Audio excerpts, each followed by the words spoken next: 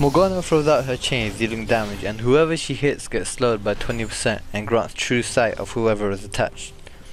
If, after 3 seconds, you do not break the chains by walking away from Morgana, you are stunned for 1.5 seconds and dealt the same damage again.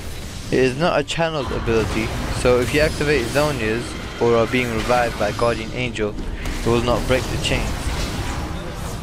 Remember, it can be blocked by Banshees, but not Wind Walls.